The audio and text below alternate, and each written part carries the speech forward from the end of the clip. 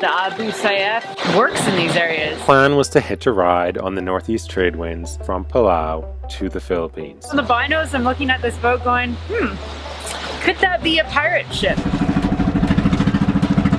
Are you excited? I'm excited. It's a totally new world. I'm Ben, that's Ashley. Together, we did the unimaginable. We sold everything and then set off on a mission to sail around the world. Civilization. See you later. Oh, tomorrow. Tomorrow. Yeah.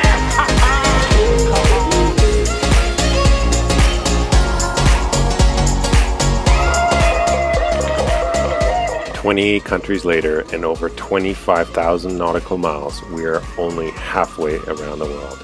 I have no idea what's gonna happen. Subscribe to follow the adventure as we finish this lap.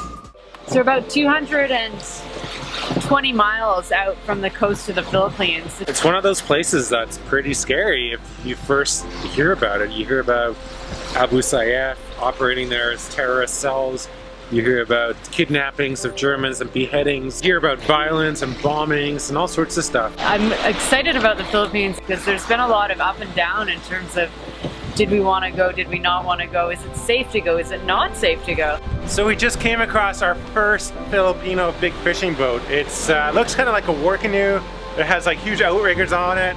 We're like over 200 miles offshore and this thing is out here, and then there's little like, I don't know, bancas around it. This is insane. They're out here in the middle of nowhere. Well, I guess we are too, but still, it's cool. I think it's bigger than our boat. On the binos, I'm looking at this boat going, could that be a pirate ship? But it does get you thinking because they do have piracy in these areas. The Abu Sayyaf works in these areas. Now, I don't think they work this far offshore with these funny looking fishing boats, but you know, it's getting closer. It looks like a proper fishing boat though, but it's still funny. Your mind wanders in that direction. Plan was to hitch a ride on the northeast trade winds and make quick work of the 500-mile journey from Palau to the Philippines. And quick it was as we charged along at 8 to 10 knots. Only a handful of sailors venture into these waters each year, possibly because of the violence and the piracy fears. There is indeed active piracy in Philippine waters, but these are not your opportunistic dinghy thief pirates. These pirates operate carefully planned operations, with hostage-taking being one of their main sources of income.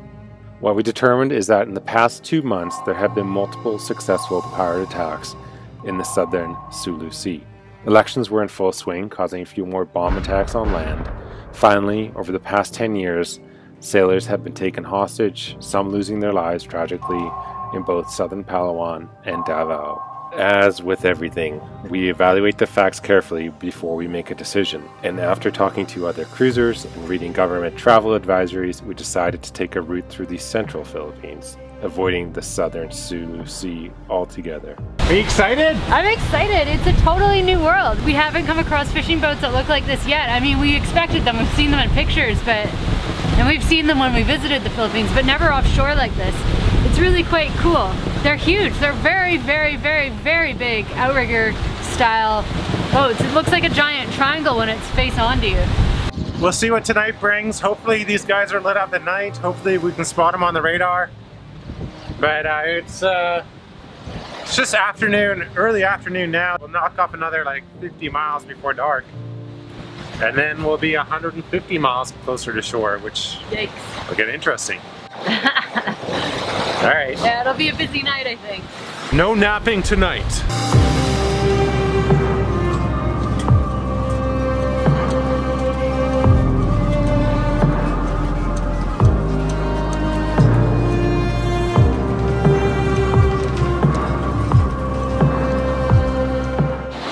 I had a great night shift last night. It was pretty good, and then at the very end of the night, I almost hit a banca.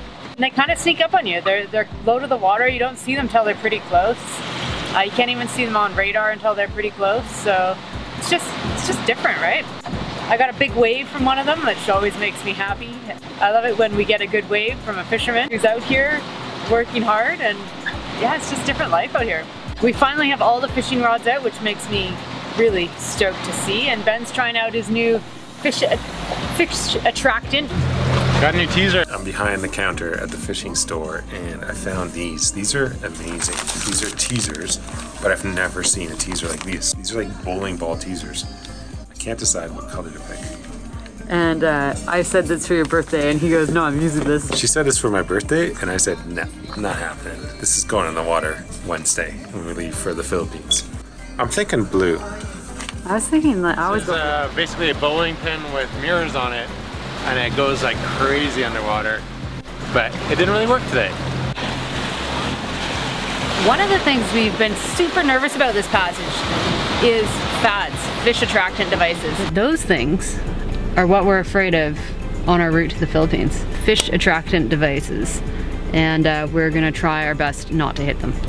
And we are kind of freaked out, man. Like, people have put the fear of God in us. It's funny because you get all these cruisers coming up to you and sort of offering their experiences, but they're so mixed. Some people say they sailed to the Philippines and there was no fads. Another guy said he came out from the Philippines and there was, you know, fads everywhere, and like they're so big they'd like tear your boat in half kind of fads. We're moving fast though, so if we hit one of those at this speed, I don't think it'd be very good.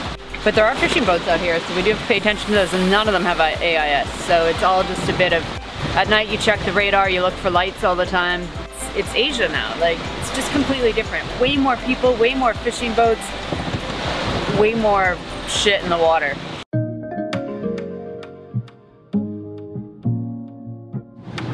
So we're just pulling into this island, the first island in the Philippines, and first memory that's evoked from our last trip when we were here like 10 years ago is the smell of the fires. They cook with wood and it's so cool smelling. You can smell the village. It's really cool. And there's like this crazy like boat that has like, it's like an outrigger boat with a house on top of it. This place looks cool, man.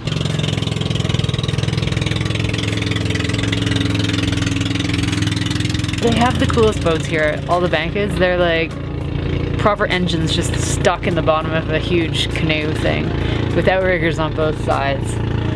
They're ingenious. It's one of those places we came like a long time ago on vacation, and I saw a boat there and I was like, yeah, I'm coming back here on my own boat.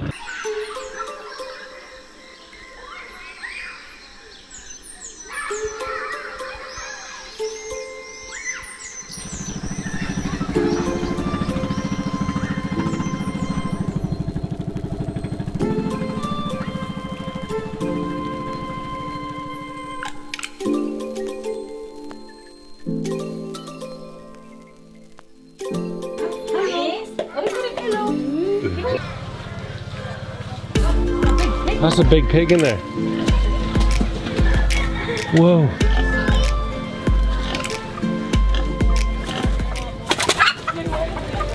What's your name? Tati. Tati? Tati. Yes. I'm Ben. Tati or? Ben. Ben? Ben, yeah. Okay. Thank you for inviting us to your home. Thank you.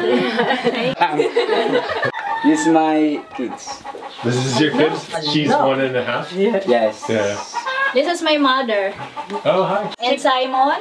Simon? Simon. Sing hello.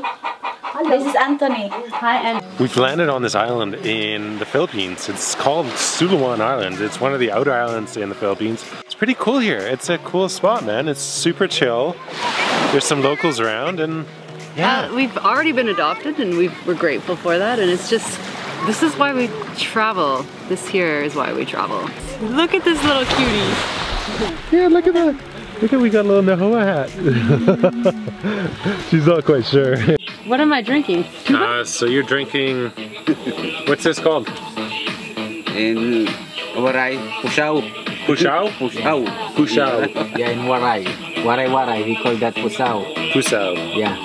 So this is like a young coconut. There's like all these little things in here are coconuts. So what they do is they chop this and then they put a bucket underneath and it drips out. And you get, what's it called? Tuba. Tuba. Yeah. Tuba. And it's like, yeah, it almost tastes fermented. Like it's It's a little fizzy. fizzy, yeah. It's Young coconut juice. It's delicious. Yeah. It's very, very good. Yeah. We met this guy called Boboy. He's taking us up to the top of the island to see a lighthouse from World War II. but we haven't walked for like 3-4 days. So, whew, it's good exercise. All right. Hop in, man. Hop in, I'll take you up. Yeah, he'll carry you up. You get in there. No. The basket will break.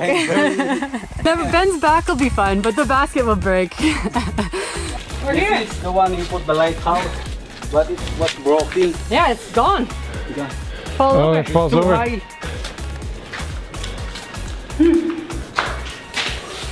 It's already broken. This is also a World War II. World War II. Yeah.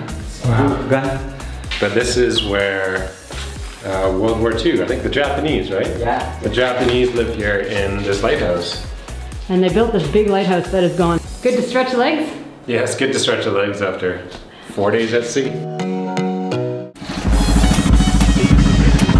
We're on a fishing boat. How many people on board? 17 people.